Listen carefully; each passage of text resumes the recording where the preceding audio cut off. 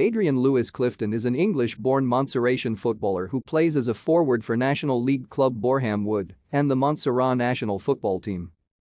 Clifton started his career in the youth ranks of Arsenal, developing with the club from the ages of 11 to 15, followed by spells with Norwich City and West Ham United. He served 3 prison sentences as a youngster before heading into non-league football. During his last prison sentence he featured on Ian Wright's TV show Football Behind Bars. The midfielder joined Isthmian League Division 1 North side Romford ahead of the 2011-12 season, having impressed in a pre-season trial. After a short stint playing in the non-pyramid TTFF League for Yalova, Clifton returned and scored on his debut in the FA Cup. Unable to reproduce the form he displayed in the summer, he left the club at the end of the season.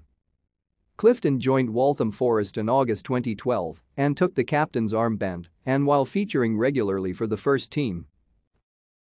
Thank you for watching. Like and subscribe if you would like to view more of our videos. Have a nice day.